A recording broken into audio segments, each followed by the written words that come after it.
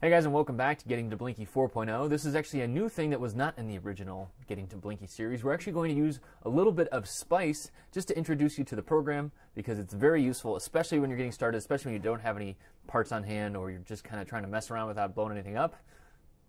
Blowing stuff up also is good for your learning, but this is before that, right? So I should also say up front, Spice is not meant to be. It's an assistive device. It is not meant to replace your legs, right? This is not the be-all end-all of circuits. So I'm going to be using Ltspice, which is a program that I really like. It's native to Mac and Windows. You can also use Wine on Linux, and I think it's really the best one out there. There's a lot of other ones though that work great as well. So what we're going to do is take the schematic that we were looking at before, and what we're going to do is just play around with this and try and get this so that it is simulatable. Once it's simulatable, we'll be able to play with values, and then ultimately we're just going to look at what the output of the output blink rate is so that we can pick some values, because I don't think we actually want to use these values. We might, but let's just check it out. It never hurts to do that kind of thing. So I have Ltspice here ready to go.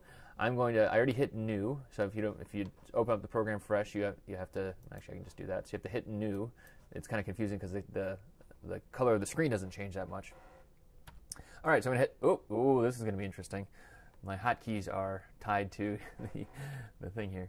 All right, so F2 gets you started here, and we're going to actually drop in, it's under special functions, and at the end, we should see, oh, no, I thought it was there, shoot. What's it under? It's under miscellaneous. There we go. And NE555. Great. So I'm going to drop that one down there. And then I'm going to actually split screen here. So just in Windows, I just do split like that. Windows left key to split. And then I'm going to hit escape. And now we're just going to set it up to match, Alt backspace to undo. Some of the hotkeys in Ltspice are a little bit wonky. You can change them around, and I might end up changing them around. But for now, we'll just keep plowing through. All right, so I'm going to do, I'm going to add a new component again. This time I'm just going to use a hotkey, R, add 2 resistors, and then, there we go, and then hit C to add a capacitor.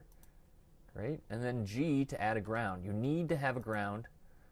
Zoom in a little bit here. You need to have a ground anytime you're using Spice. The circuit will not work without it, and that's a good thing because, well, every circuit has a ground, but we can talk about that. Oopsie, man, I'm really used to the hotkeys here. Okay, and then I'm going to hit draw a line. Now you can draw directly through components. You see, it is drawing.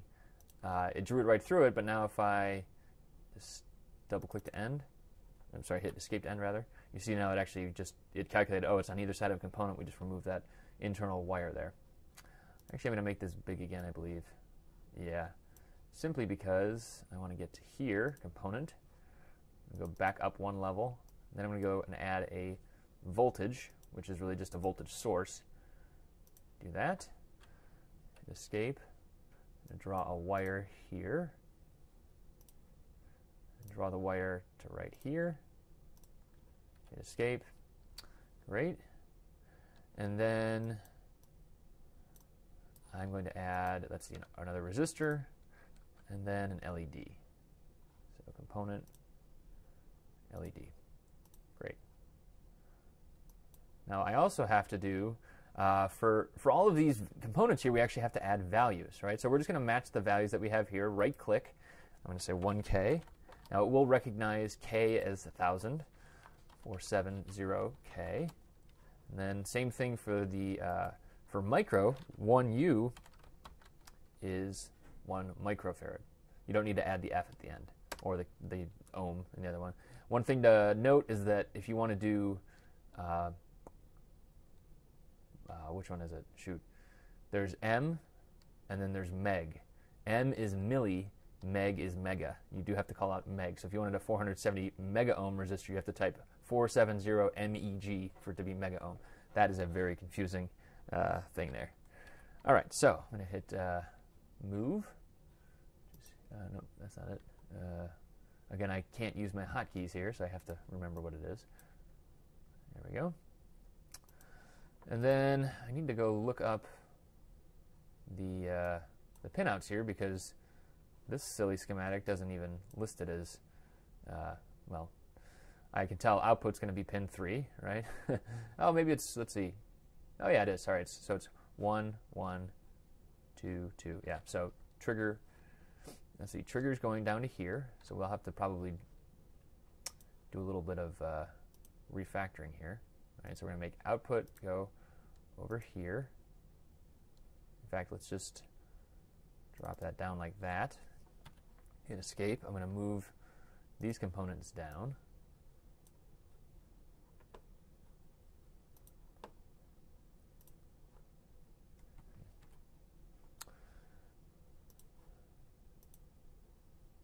There we go. And the same thing here. And then hit G for another ground, and then draw a wire to that. So it's going to be drawn a little bit differently just because of, you see how we did the same thing, we moved all of these pins around. We can't do that necessarily in Spice, but we can do that in KiCad, no problem. All right, so let's draw another wire here. Now you see that when it does make a connection, there's a little dot there, a little junction dot. So let's see, ground, we can just put another ground here. Okay. And then pin 7 is the discharge. That's going to be, pin 7 has to go up and over there. So we're going to do this.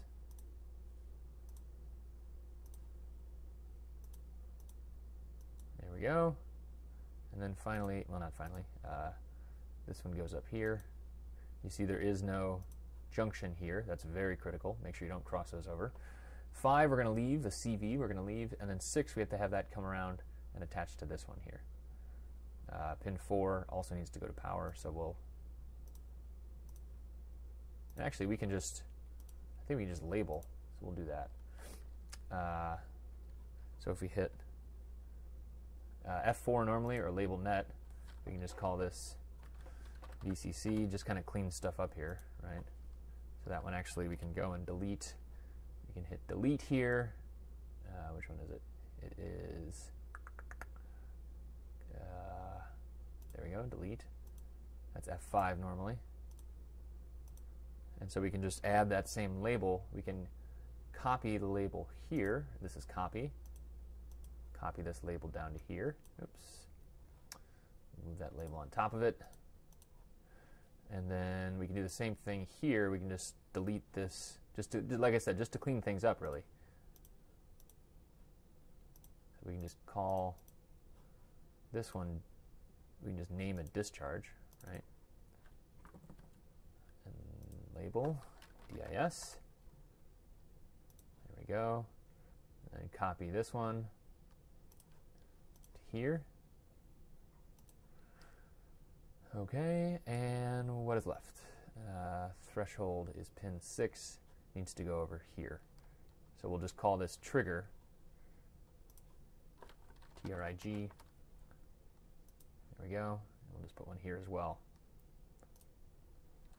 And then draw a line to it. And again, this is just net naming, very similar to KiCad, where it's just, you know, as long as it has the same name, it's going to have the same, the computer will consider it connected. Now, one thing we also have to do that I started to talk about, I see it turned sideways there. I started to talk about, we actually need to not only give values here, right, like this needs to be 1K, but we also need to pick components so this is already combined, this is already a set component. We need to do the same thing for an LED here, so I just right click, pick new diode, and you see there's a range of diodes. It treats LEDs and diodes the same. We can just call it that. We could just call it a diode, but really there's an LED. So we'll just use an LED there. And what it's doing is basically just telling the computer what kind of parameters it needs to have. Now, this is a very, very advanced topic. You don't need to know that. Let's just make sure we pick an LED with the proper drop. We don't need a ton of current, so we'll just do that one. Perfect. How about Fairchild? There we go. Okay, so QTLP 690C. For this, now there are a lot of parts in there. We just need a generic one. Whatever, well, almost any LED should work, but you can get very specific there. We don't need to. All right, now we need to set the voltage here, right? So we're just going to set this to 9 volts. right? And let's see, so we got 555, yada, yada, yada. Good. Now, I'm going to hit run, and then it's going to pull up another dialog to basically tell us, to ask us how we want this to start and stop. So we're going to say stop time, 1 second. If we wanted 1 millisecond, it would be 1M, right? So 1 second, time to start saving data, we want 0, and maximum time step I'm going to leave open there.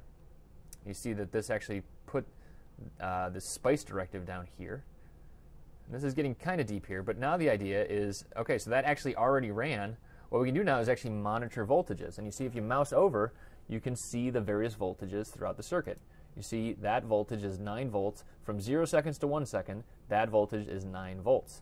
Now what we want to see, though, is let's see what the output actually is. We want to see, is there actually voltage and across the LED, and is there current going through the LED? So there is a current, there is a voltage across the LED, there is a current going through it. You see, so we actually are lighting up this LED here. Let's try running the simulation for a little bit longer. I just right-click there. I'm going to change this to 10 seconds instead of 1. Right, hit run again. And you see that we actually do have high and low signals, right? So this is flashing roughly every half second or so, a little bit less than every half second. So basically, when it's high here, that means it's on, or you can see there's 7.2 milliamps flowing through the LED, which means that it's actually lit up.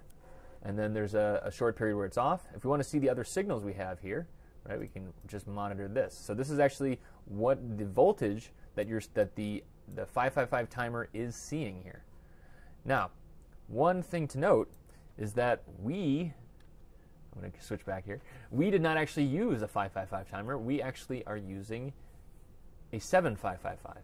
Now, I'm not sure if this is going to work in the simulation here, but the main thing and the reason we're doing it is because we wanted to use a CR2032 battery, which is only 3 volts instead of 9 volts. Now, I'm predicting that this is not going to work at 3 volts if I just change the voltage, but let's try it out. That's the great thing about Spice. You can just go try it out. So let's do that. All right, so back here, I'm going to right-click on this thing. Make this whole thing large again. Oops. And let's just spread the windows out there. All right, so I'm going to right-click on the voltage source, change that to 3 volts, and then just hit run again. So now we see 3 volts here. The real question, like I said, is the real thing that we're testing is there current going through the LED? And it appears that there is. Now, this is one area where an actual 555 timer will not work with 3 volts, but because there's rules defining how this thing works internally in a simulation, it might be saying, well, it's close enough, and we'll just do the math to make it change there. But it looks like it's relatively the same. Now you see that the timing is a little bit different as well. You see these kind of spikes. That's actually because of current shoot through on that LED. But so what we're seeing though is a very similar kind of situation here where it's turning on and off, and it appears that these values are what we want. Now you see that this discharge is basically this is going back to pin 7, right? That's the white. You see it says V discharge here. We can right-click on that and change the name or the color, whatever we want to change there. And so what we're doing, though, is we're basically we're taking voltage, 3 volts at the top here, right? It's going down through this 471K, right? These are in series, so you add them together. So 471 kilo ohms of resistance, charging up this capacitor slowly, and then when it gets to a certain that certain height there, then it triggers the 555 timer, and then it switches to the other direction, and that ultimately controls the output. So it appears that this is a good, this is going to be a half-second flasher. Now, what we can do here as well is we can play around with some of these values, right? So if we wanted to change this to 10K, let's see how that would change things, right? So right now we're at about a half-second on-off cycle. If we hit run again, that didn't really change it too much. What if we change the capacitor here, right? Let's make that from 1 microfarad to 10 microfarad. I predict that's actually going to make this a longer, that each flash will turn on and off slower. Let's see how that does. Yeah, look at that. So that's once every 5 seconds now. So it waits 5 seconds, turns on, and then it turns off very slowly. Same thing if we wanted to make it go slower, right? We can make this 0.1 microfarads.